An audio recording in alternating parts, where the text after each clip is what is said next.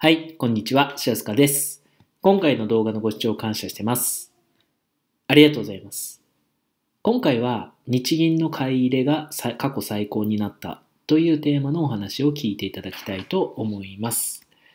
で、先月2018年3月度ということになりますけれども、日本銀行の上場投資信託の買い入れ額が8333億円で過去最高だったという事実ですね。で簡単に言うと、日本銀行が株式市場を買い支えしているということです。ねなので、例えば株式市場で、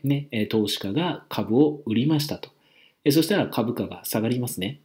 で株価が下がるんですけど、日本銀行が結局それで、例えば上場投資信託っていう形で、株を買って、そしてその株価を維持を図っているということですね。1年間で6兆円以上ですね。その中でも先月の3月度っていうのはわずか1ヶ月で8333億円上場投資信託を買って、株価を支えたということですね。で結局、今どういう株式市場っていうのはどういう状態になっているかっていうと、日本では3675社が実際に上場しているわけですけど、そのうちの833社で日本銀行が大株主になっているということですね。2012年の12月からアベノミクスというのが始まって、そのアベノミクス3本の矢のうちの1本というのが異次元の金融緩和だったわけですよね。で日本銀行っていうのが急激にお金っていうのを大量に供給するっていうのを始めたわけですけど、それで結局日本銀行は最初に国債ですよね。国の借金証書である国債っていうのを大量に買って、その後上場投資信託っていう形で株も買い始めているということですね。結果ですね、年間あたり6兆円ぐらいずつ株を買ってきた結果、今では日本銀行が833社の大株主になっているということですね。その株主保有者上位10位の中に日本銀行という名前が入っている企業が833社あるということになります。で、有名どころで言えば、ユニクロですね。上場している企業の名前としてはファーストリテイリングという企業になりますけど、通称っていうかね、馴染みの深いブランド名で言えばユニクロですよね。ユニクロファーストリテイリングの 15% の株っていうのはもう日本銀行が持っていて、札幌ですよね。ビールで有名な札幌の筆頭株主っていうのは実はもう日本銀行になっているということです。でこれがものすごくやっぱ異常事態なんですよね。結局毎日報道で、今日の日経平均株価はいくらでしたっていうような報道があったりするんですけど、その報道っていうのは結局日本のそのいわゆる上場企業の実力っていうのは全然反映してないということです。日本のその上場企業の実力っていうのを今の株式市場っていうのは全く反映した数字になってないということです。日本銀行っていうのはお金を供給することができる組織ですから、要するにお金を例えばそのアベノミクスが始まる前、異次元の金融緩和をするまでっていうのは100兆円ぐらいの供給だったわけですけど、5年間ぐらいでプラス300兆ぐらい増やして今400兆ぐらい、供給してるわけですよね。一気に4倍ぐらいにしたわけです。お金の供給量をね。そういうふうに自分たちでこれだけお金を供給しましょうって決めれば供給量を増やせるようなそんな組織がですよ、どんどん国債を買い、株を買いっていう形で作った、数字っていうのは全くその実態を表してないわけですよ。例えば国債を買いたい人がたくさんいたから国債が売れたわけじゃなくて、要するにお金の供給量を増やすことができる日銀がどんどん国債を買ったから国債の今の、状態になっていて、今度はその日本銀行っていうのは、お金をどんどん供給することが、自分たちの裁量次第でお金をどんどん供給できる日本銀行が実際に株を買って、それで今の株価っていうのであれば、全然今の株式市場っていうのは、日本企業の日本の上場企業の本当の実力っていうのは全然表してないということです。日銀がこんなに株を買ってなければ、一体今株価はいくらなんだとまあね、今回は日銀がテーマですけど、年金機構ですよね、GPIF がもうね、日銀以上に株買ってますから、その GPIF とこの日銀がね、両方ともね、そういうふうにこう株を買ってなかった場合は、一体ね、今の本当の日本の日経平均株価っていうのはいくらなんだろうっていうのは分かんないですよね。そういう意味で、結局、ね、今の株式市場っていうのは全くこうね、本来ある株式市場の形にはなってないということです。本当の株価ですよね。本当の株価って何でつくべきなのかって言ったら、企業が今からね、作る、今からの将来作る、ね、その付加価値の、ね、合計金額、期待収益の合計金額ですよね。この企業っていうのは今からの将来にわたってこれぐらいの、ね付加価値を作っていく、これぐらい期待収益を上げていくだろうというそのね合計金額をこう現在価値に割り引いたものっていうのが本当の株価なわけなんですけど、今の株価っていうのはもうとにかくね日銀がね買ってくれるとか、ね、年金機構 GPIF が買ってくれると、それで結局株価っていうのがついてるわけですから、本来あるべき株価のね数字にはなっていないということなんですね。で、まずそれが現在の実情ということになります。で、そうしたときに、やっぱりね、もう今、アベノミクスっていうのが2012年の12月に始まって、ね、もうそれでも5年3ヶ月以上経ってきてるわけですけど、やっぱりね、こう日銀の、ね、金融政策っていうのは、基本的にはうまくいかなかったっていうのを、しっかりとまずね、現実として認めていく、見ていくっていうことがすごく大事だと思うんですね。とにかく物事を、ね、解決していこうと、問題を解決していこうと、ね、問題をよく、解決してよくしていこうって言ったときに、一番最初にやらなければならないことっていうのは、やっぱこう現実の直視なんですよ。今現実実際どうなってるのかっていうのが分かんないと、やっぱりね、問題解決ってできないんですよね。でそうしたときに、5年3ヶ月前の2012年の12月時点では、分かんなかったわけです。その日銀がやる金融政策っていうのが、どれぐらい効果があるものなのかっていうのが分かんなかったわけですよね。で、確かにね、2012年12月現在の、ね、5年3ヶ月前の時点だったら、分かんなかったわけですよ。要するに日銀がやったことっていうのは、いわゆる経済学の教科書に載っている、考え方にはのっとってたんですね。経済学の教科書的な金融政策にはのっとっていたわけなんですよ。ねなので結局不景気の時は、ね要するに日本銀行が、ね普通の銀行から国債を買って、ねその国債の代金として、ね日本銀行から銀行にお金を供給するっていうのは、教科書に載っている、ね、金融政策ではあるんですね。だから全くとんちんかんなことをやったわけではないんですけど、ただ問題なのはその教科書の前提になっている経済学っていうのが、今から80年前に大成されたものなんですよね。今から80年前に、世界経済の中で、ね、大天才が現れていて、ね、それがケインズという人だったわけですけど、ケインズっていう大天才が、経済学を一回ね、大成したわけですよね。ケインズ経済学っていう形でね。それで財政政策、金融政策っていうのがあって、ね、その市場に任せるばかりではなくて、ね、政府なら政府、中央銀行なら中央銀行が、ねその不景気の時には介入した方がいいということで、一つの理論っていうのが大成されていったわけです。で、それが例えばアメリカのニューディール政策なんかで、うまくいったように見えた時もあったわけですよね。なんですけど、何せそれが80年前のことですから、で、時代っていうのは常に変化し続けているし、ね、何か一つのことが成功すれば、現実が変わっちゃうわけですよ。ね。例えば A という現実に対して A という方法を用いたら、ねうまくいきましたと。ね、A という現実があって、A という方法を用いたらうまくいきました。そしたら、ね、A という方法がうまくいった後っていうのは同じ A という現実じゃないわけですよ。状態が変わった B という現実に変わってるわけですよね。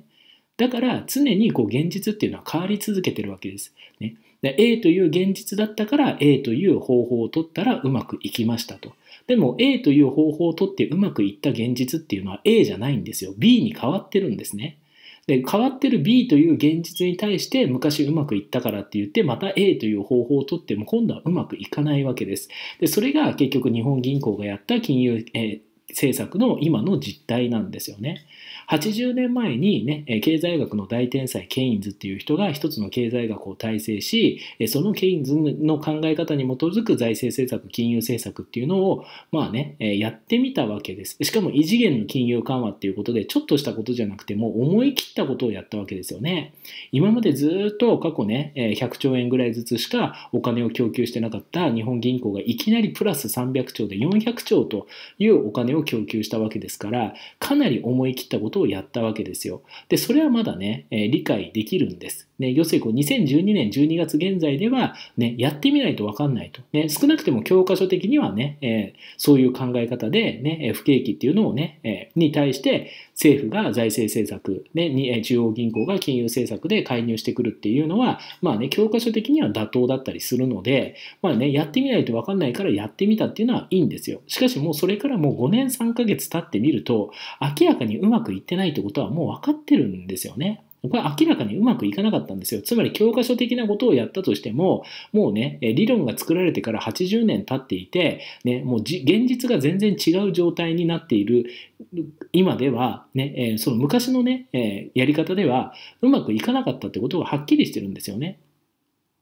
うまくいかなかったってどういうことですかっていうことなんですけど、結局日本銀行が銀行に対して300兆円の新しいお金っていうのを供給したわけですけど、実際はね、それはね、銀行で止まってしまって、ね、結局家計とか企業ですよね。家計の消費とか企業の投資っていうのが経済の一番の実態ですけど、ね、実経済っていうのは家計がどれぐらい消費したか、あとは企業がどれぐらい投資をしたかっていうのが、これが実体経済ですけど、実体経済ではお金がね、200兆しか増えてないんですよ。ね。おかしいですよね。日本銀行が銀行に300兆追加でお金を供給したのに、ね、銀行から家計とか企業に対しては200兆しかお金が移動してないわけです。ね、つまり100兆円っていうのは海外に流出してしまったということですよね。例えば国債なら国債、もしくは上場投資信託なら上場投資信託で、ね、要するに外国人株主が持っていた、外資が持っていた国債ないし株っていうのを結局日本銀行が買ったというような感じになっているわけなんですよ。だから日本のお金っていうのが300兆追加で供給されたわけですけど、実際は200兆しか家計とか企業に対しては行っていなくて、残りの100兆っていうのは日本国内から海外に流出しているということですよね。で、それでも200兆増えたんだったらいいじゃないかって思うかもしれないですけど、その200兆が預金に回ってるんですよ。ね、使われてないんですね。結局その家計の預金、そして企業の内部留保っていうのに回っていて、実体経済ですよね。一番の実体経済っていうのはもうね、家計による消費です。ね、日本のね、国内総生産 GDP500 兆円のうちの6割の300兆っていうのは家計による消費ですから。ですから、基本的にはその消費とかが増えていかないと、もしくは企業による投資とかっていうのが増えていかないと、実体経済自体は良くなっていかないんですね。で、そうした時に日本銀行が300兆円銀行にお金をね、出しましたと。しかし銀行からね、企業とか家計に対しては200兆しか移動してませんと。100兆円は海外に流出しましたと。しかもその200兆っていうのはほとんどが預金に回ったと。要するにみんなが溜め込んだっていうことなんですね。で、それを証拠に結局ね、個人消費っていうのはもうこの5年間もう全然増えてないわけですよ。横ばいなんですね、完全に。ね、だから家計の消費っていうのは増えてないんですよ。ね、だからね、結局その株価がどれだけ上昇しても、ね、人の間でね、すごい景気が良くなっているっていう実感がないわけなんです。ね、で結局そのね、日本銀行とね、投資家の間でね、情報空間で数字が移動してるだけなんですよ。ね、投資家が株を売りましたと。ね、株価が少し下がりましたと。ね、それに対して日銀が介入して日銀が買い支えました。で、株価が維持されました。みたいな感じですよね。つまり日銀がね、結局日銀のお金、数字がね、結局情報空間で投資家のね、数字に移動してるっていうだけで、ね、実際にね、日々本当に実態のね、例えば主婦とか、ね、本当にスーパーとかコンビニとかデパートとか百貨店とか、そういったところで買い物をするような、そういうね、実体経済っていうのは全然動いてないんですよ。増えてないんですね。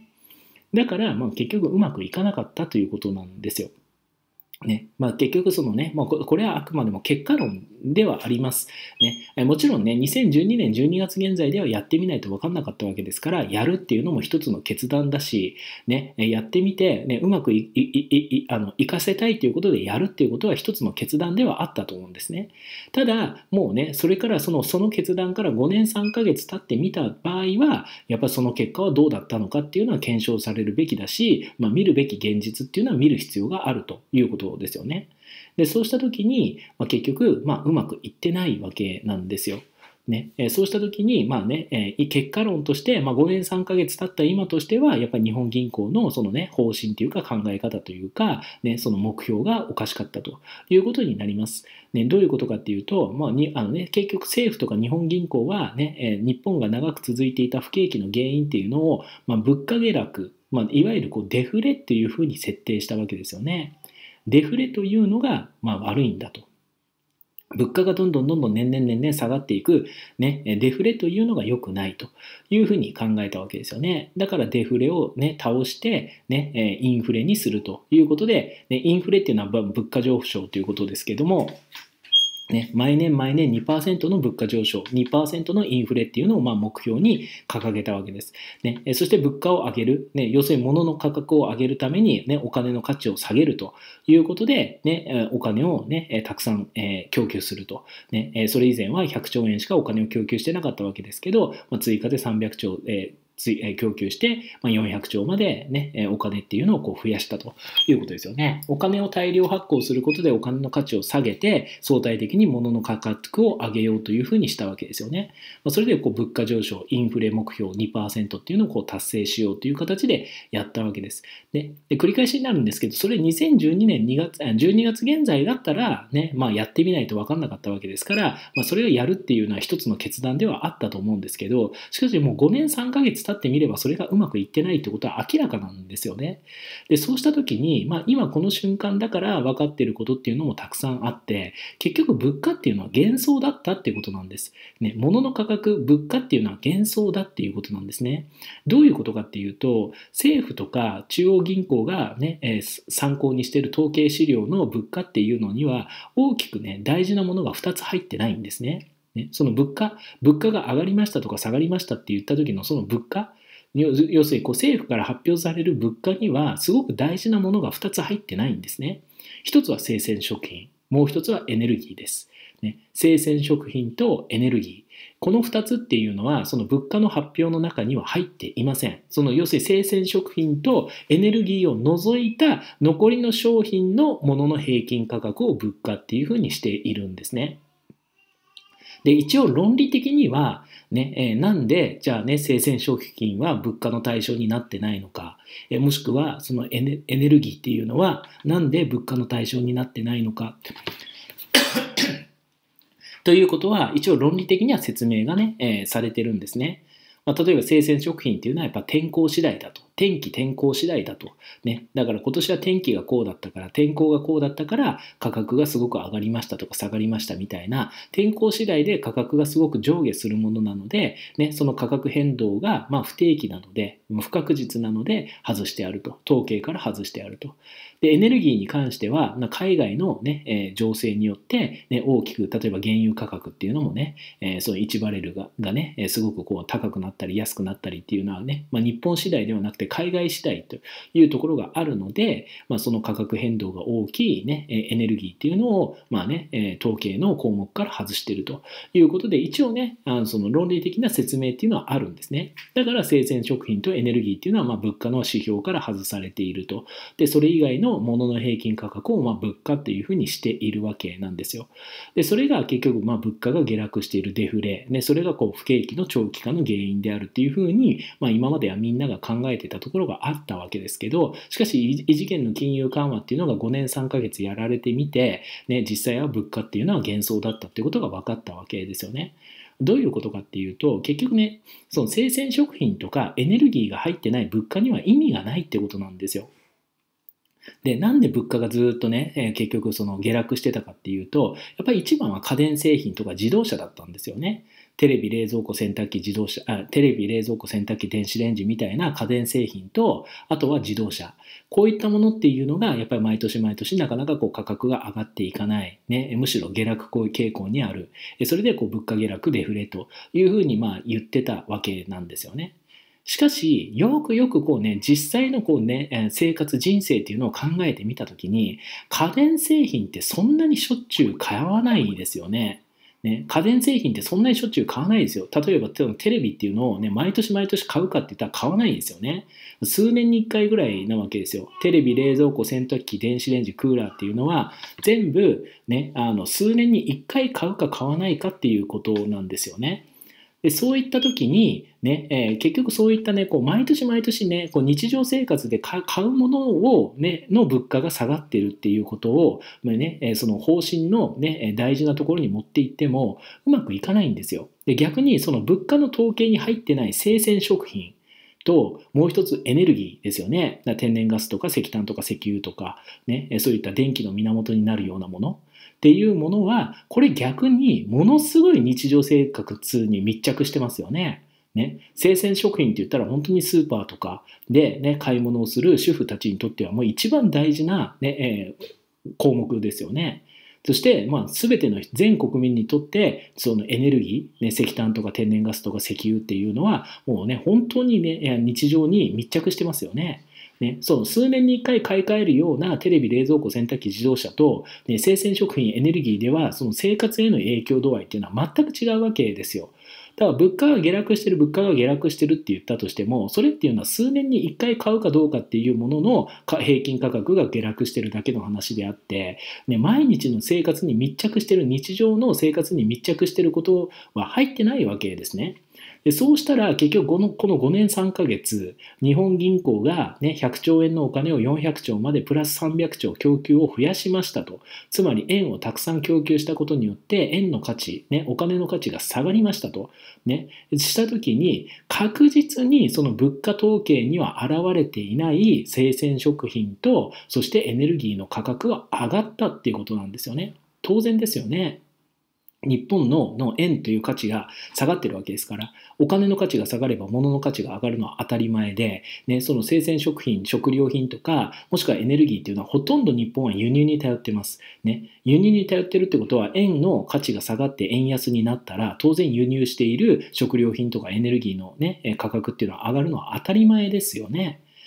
だから結局家計の消費が増えてない、企業の投資が増えてない、だけど主婦の人たちにとって最も生活に密着している生鮮食品とかエネルギーの価格は上がってる。だから明らかに生活がもし良くなった悪くなったっていうんだったら、悪くなったっていうか苦しくなってるはずなんですね。額面の例えば1万円なら1万円、10万円なら10万円っていう数字が変わらなかったとしても、実際それで買える、食料品とかエネルギーとかっていうのは確実に減ってますから、そういう意味では、明らかに一般の、本当に一般の国民の人たちの生活っていうのはむしろこの5年3ヶ月で、苦しくなってるはずなんですよ。厳しくなってるはずなんですよね。そういった現実っていうのを見ていくっていう必要があります。でそうしたときに、じゃあもう5年3ヶ月、日銀の金融政策が行われた結果どうだったのか、そしてそれによる現実ってどうなったのかっていうのは、やっぱりちゃんと見るべきものは見ていく必要があるんですよね。でそうしたときに、日本銀行っていうのは今現在政府にとって最大の債権者になっているということです。累計で454兆円。日銀はこの異次元の金融緩和が始まってから毎年80兆ずつ、国債買ってきましたから、80兆、80兆、80兆という形で、毎年80兆円ずつ、国債を買ってきましたから、なので今現在で累計で454兆円の国債っていうのを保有しているんですね、日本銀行がね。で国債って何ですかって言ったら、これは国に対しての借金証書ですよね。国債っていうのは国がお金を借りるとき、国が借金をするときに、私たち国ですよね、日本国はあなたに対してお金を借りましたよっていう借金証書が国債ですよね。ってことは国債を持ってるってことは、要するに、国にお金を貸してるっていうことなわけですよ。そうしたら、結局日本銀行は、454兆円の国債を保有しているってことは、単純な言い方をしたら、日本銀行が国に対して454兆円の、借金を貸し付けているということになります。だから政府の最大の債権者っていうのは今日本銀行なんですよね。で、債権っていうのはなんかね、借金を貸してる、お金を貸してる側だから、なんか債権者ってなんか良さそうなんですけど、良くないんですよね。これはもうね、経営者だったらみんな知ってるんですけど、ね、売上債権ですよね。売上に対して、なんかこう、付けで売ってあげる、ね、その分割払いとか、付けで売ってあげる、その売上債権っていうのは、できるだけこうね、経営者っていうのは持ちたくないんですよ。ね。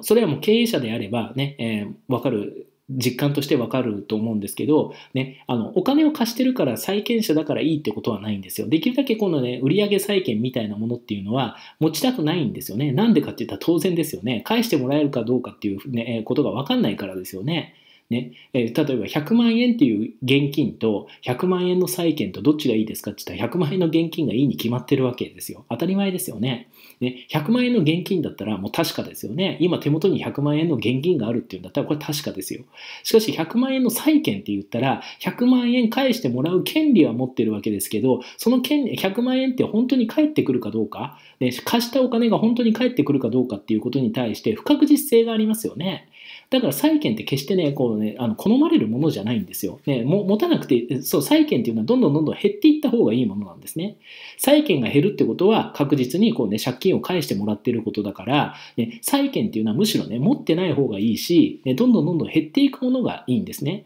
自分は例えば100万円の債権持ってるけど、どんどんお金を返してもらってるから、100万円の債権っていうのはどんどん減ってると。要するに債権が現金に順調に置き換わってるっていう状態がいいわけで、債権っていうのは決していいものじゃないんですね。そう、債権、100万円返してっていうですね、借金をね、返してもらう権利よりは、実際に今この瞬間に使うことができる100万円の現金の方がいいわけですよ。だから債権っていうのは持ってることっていうのは決していい状態ではないんですね。そうした時にね、454兆円の国債を保有している日本銀行っていうことは、日本銀行は国に対して454兆円返してくださいねっていうのを、言える、立場にはあるわけですけど、これは454兆円の債権よりは454兆円の現金の方が絶対いいんですよ。なんでかって言ったら454兆円の借金っていうのは返ってくるかどうかわからないっていう不確実性がありますよね。すごく不確実な状態になっているわけです。その454兆円の国債を保有している日本銀行が上場企業833社の大株主になっている。これが非常に異常な状態であるということに気づく必要があるんですね。どういうことかっていうと、これはですね、不確実のドミノが発生しているということなんですね。日本には不確実のドミノっていうのが結局あると、存在しているということなんですよ。どういう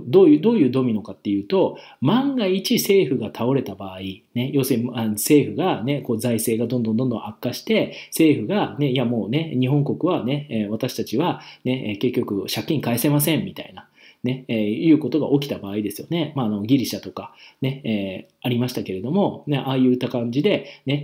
頑張って将来返します、頑張って将来返します、頑張って将来返しますって言ってるうちはいいわけですよ。要するに月末のお金がきちっと回ってるということであれば、借金がどれだけあっても存続はしますよね。いやとにかく資金は回ってると、とにかく私たちは将来返しますと、とにかく私たち将来返しますと、とにかく私たち将来返しますということで、ずっと返します返しますっていうことを言えてる間っていうのはいいんですよ。しかし、もうダメですと、ギブアップですと、これはもう返せませんというふうになったらアウトということですよね。でそうしたときに、今現在っていうのは結局日本国っていうのは借金を増やし続けてますけど、月末は回ってるし、いつかは返すと。いうような、そういう立ち位置だから、回ってるわけですけど、万が一、いやもうこれは返せませんと。もうギブアップですと。返したいと思ってたんですけど、返せませんでしたということになればアウトということですよね。これはもう財政破綻ということになります。日本で言えば1946年の2月ですから、今から72年ぐらい前に一回そういったことがあったわけですけど、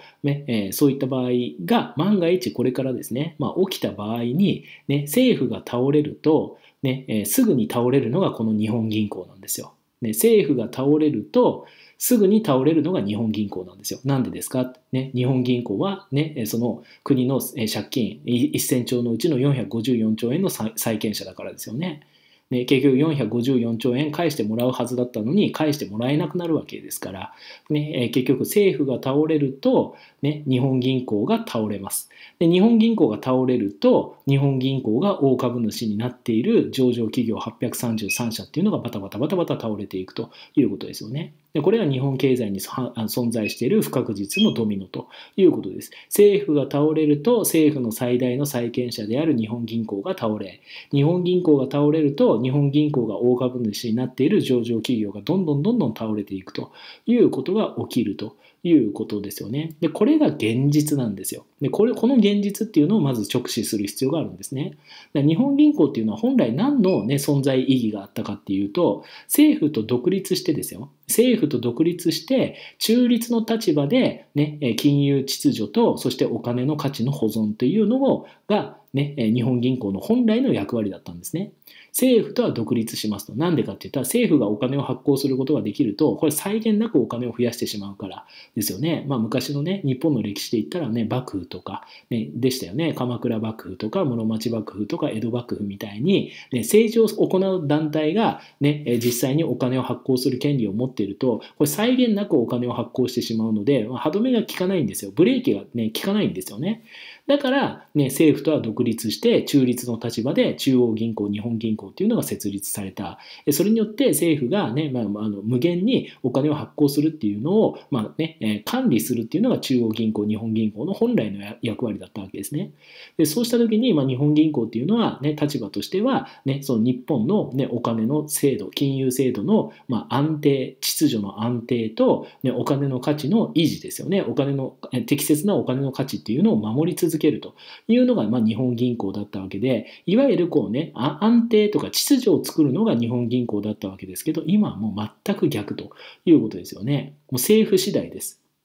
ね、政府次第で、ね、日本銀行は簡単に倒れます。今はね。政府と全然独立してないですから、ね、政府がもし倒れたら、その最大の債権者である日本銀行が真っ先に倒れるわけですよ。ね、だからもうすごい不確実なんですね。だから政府が倒れると最大の債権者である日本銀行が倒れ、日本銀行が倒れると日本銀行が、ね、大株主になっている833社が、ね、どんどんバタバタ倒れていくといった時に、そのドミノを止める、途中で止めることができる力を持っている存在がゼロなんですね。止めることができる存在がいないんですよ。だからドミノがね、バンバンバンっていうふうにこうね、倒れ続けていくということになっているわけです。で、今の日本銀行はもうね、政府から全然独立してないので、ね、政府がダメになったら日本銀行は即ダメになるという一連卓上の、ね、存在になっているんですね。すべては政府次第というものすごい不確実な状態になっているわけですよ。ね、普通だったらなんか政府がダメだったとしても、例えば日本銀行がどうのこうのするとかね、企業がどうこうだよね、なんとかするとかってあれば、まだね、安定感がありますけど、ね、もう政府がダメになったら日本銀行が即ダメになり、日本銀行が即ダメになったら、ね、上場企業が即ダメになるっていうことで、ブレーキをかける、ね、それをこうね、歯止めをかける存在っていうのが存在してないんですね。だから全て政府次第と、ね、全ては政府次第というものすごい不確実な状態になっているということなんです。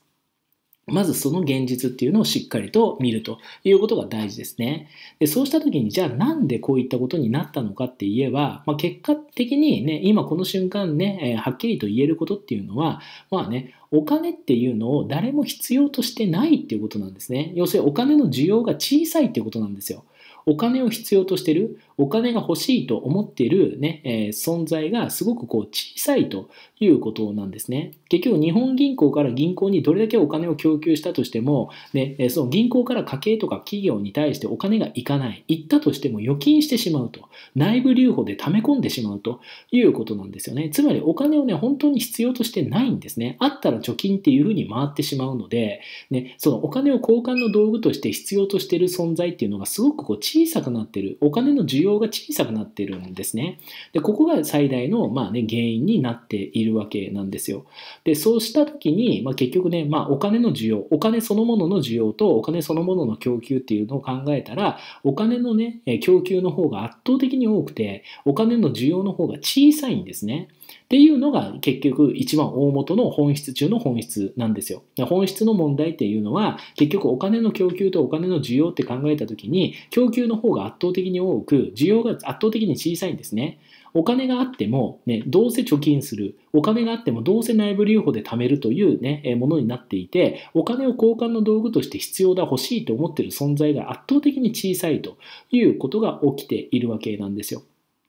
それが問題の本質中の本質なわけです。で、そこで気づきたいんですよね。お金っていうのは限りなくね、価値が小さな資源になっているっていうことに気づきたいんですよ。ね、結局100兆円の、ね、お金が300兆追加で、ね、供給されて400兆になった。しかしそれでも全然経済が良くならない。ね、単に家計の、ね、貯金と、ね、企業の内部留保が増えた。あとは、ね、全く実体経済とは関係ないところで情報空間で、ね、その日本銀行のお金が投資家に移動しただけ、100兆円が海外に流出しただけ、それは全部物理でね、何かね、例えば何かバッグとか、お財布とか自動車とかね、もしくはその食料品とかがじゃんじゃん売れたっていう実体経済とは全然違う情報空間の話ですから、単に情報空間で数字が移動しただけですよね。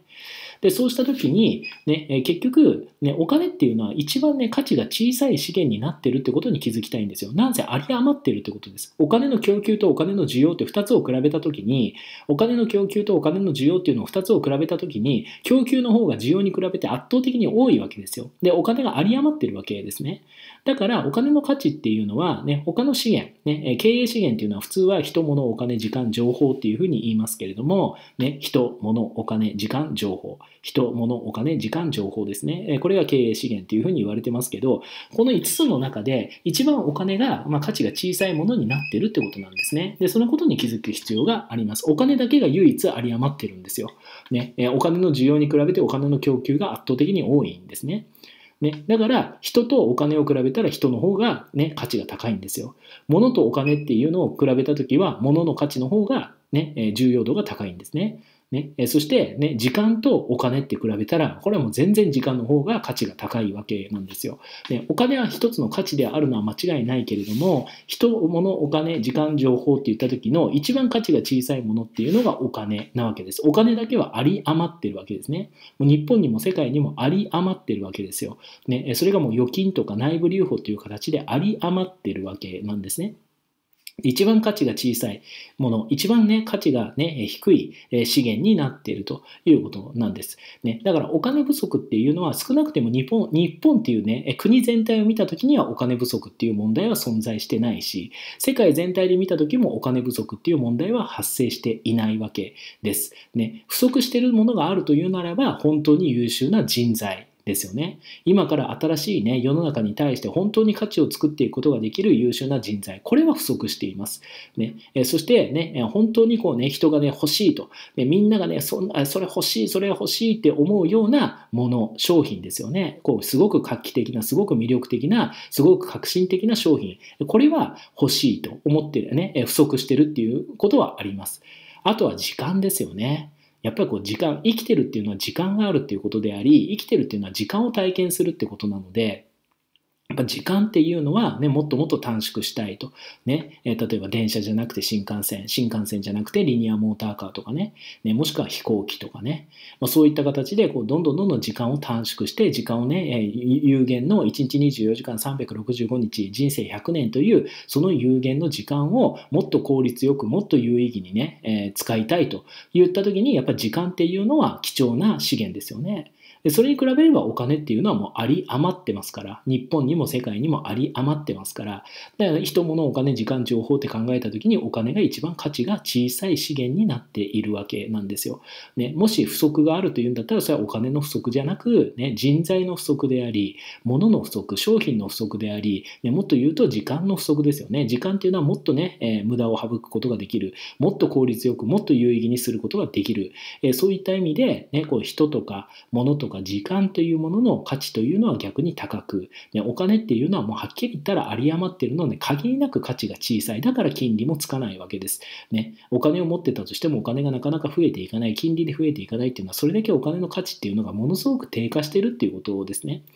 で、そのことに気づいたら、もうね、本当にこうね、現実っていうか、社会っていうのをすごくこうね、正しく見ることができるようになってるんですよ。要するにね、お金を理由にね、やりたいことをやらないっていうのが一番バカらしいってことに気づくはずなんですね。もしそこまで現実っていうのがしっかりと見えていたら、ね、お金が理由で、ね、やりたいことをやらないっていうのが最もバカらしいっていうことに気づくはずなんですよ。ね、お金は有り余ってるんです。もしその人が本当に優秀な人材なんだったら、絶対お金は日本中から世界中から集まってくるんですよ。ね、その人材が本当に活躍する場を与えるためだったら、どんだけでもお金っていうのは集まってくるんです。ね、ぜひうちの企業に来てほしいっていう意味で、ね、お金は集まってくるかもしれないし、その本当に優秀な人材が、例えばね、起業をして、ね、自分はこういったアイデアで、こういった商品を通じて、こういった、ね、社会貢献をしていきたいって言った時には、もうね、日本中から世界中からね、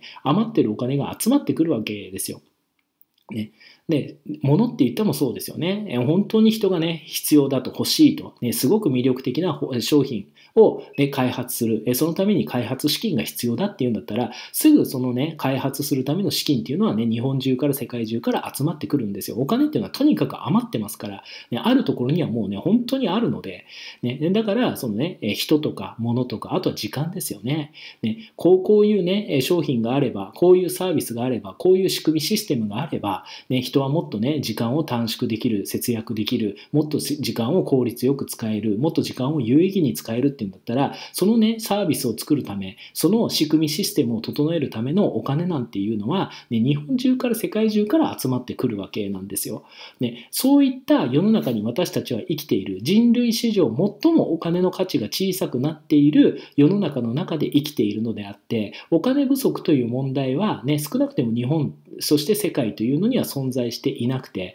もし問題があるというのであれば、人材不足であり、物不足であり、もしくは時間ですよね。時間をより有効に使えるための仕組みシステムっていうのがまだ不足しているということですよね。そういうふうに考えれば、ね、自分が何かやりたいことがあると、ね、自分はこういった形で人の役に立ちたいとか、社会に貢献したいって言ったら、お金のことなんか考える必要ないんです。その人が本当に優秀な人材で、その人が持ってるアイデアっていうのが本当に素晴らしいアイデアで、そしてそれを実際に机上の空論じゃなくて本当に形にしていくということであれば、ね、もうお金は日本中から世界中から集まっていくんですね。だからお金が理由でこれができないんだとか、お金が理由でやりたいことがやれてないとかっていうのが一番愚かだと。ね、人生にとって最ももったいない状態であるということです。ね、だから集中するべきはお金ではないんですよ。ね、お金っていうのはすごく便利な道具ではあるんですけど、今は日本にも世界にもお金が有り余っているので、だったら本当に自分がやりたいことをやる絶好の時代に私たちは生きてるんですね。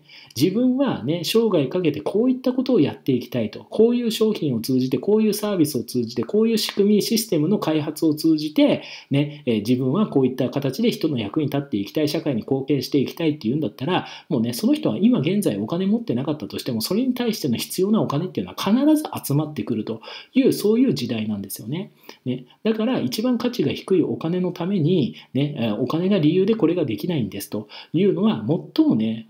愚かっていうか馬鹿らしいということです。ね、そうじゃなくて、ね、今の時代こそその人が本当にやりたい、一生一回だから、ね、自分はこれをやっていきたい、これをやってみたい、これに挑戦したいっていうんだったら、それをやるべきだということです。ね、日本銀行がどれだけお金を供給したとしても、それが経済を良くしないのは、結局お金はもうね、経済を動かす力がないということですよね。供給量を、ね、増やしてもみんなはね、使い道が、ね、ないから、結局預金を増やしていくだけになっているということです。それで逆に言えば、もしね、そのね、お金を持っている人たちが、ね、本当は有意義に使いたいって言った時に、自分は有意義に使える人間であると。ね、自分にお金をね、投資してくれるんだったら、ね、その投資してくれたお金で、ね、こういう商品、こういうサービス、こういう仕組み、こういうシステムで、ね、人の役に立ち、社会に貢献していけるっていうんだったら、そのお金っていうのは集まってくるということです。要するに、こういった時代、お金の価値っていうのが限りなくね、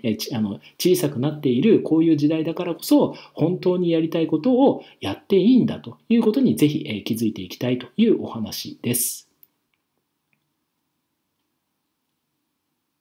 はい。今回の動画はですね、あなたのお役に立ったということであれば、ぜひグッドのボタンを押して応援していただけると嬉しいです。チャンネル登録もよろしくお願いいたします。そして現在ですね、メルマガ登録していただいた場合は、特典教材をプレゼントしていますので、ぜひこの機会にメルマガを登録してください。よろしくお願いいたします。はい。最後までご視聴くださり感謝してます。ありがとうございます。白坂慎太郎でした。それではまた。